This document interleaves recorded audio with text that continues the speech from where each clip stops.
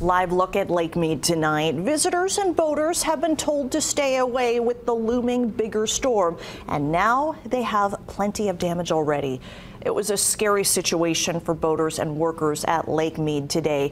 The winds had kicked up high waves, boats collided, and pieces of the dock started to break apart.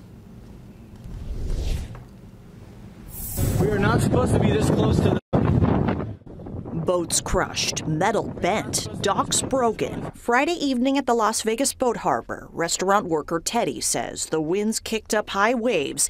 These are videos from him and family members. We heard another loud crack, another loud pop, and then the power went out in the entire restaurant. The restaurant itself collided into a dock. Witnesses and boaters tell me they heard the sound of metal bending. Waves were 2 feet high. That area just kind of bent, and then we went straight towards all the boats. The boats that were in between got smashed, and the ramp too got bent up. Teddy says the restaurant made sure everyone was safe and everyone got out safely. Boaters got a text from the marina to stay away, though many are concerned about damage to their boats. It's just one of those, eye-openers. It's like, at any moment, anything could happen.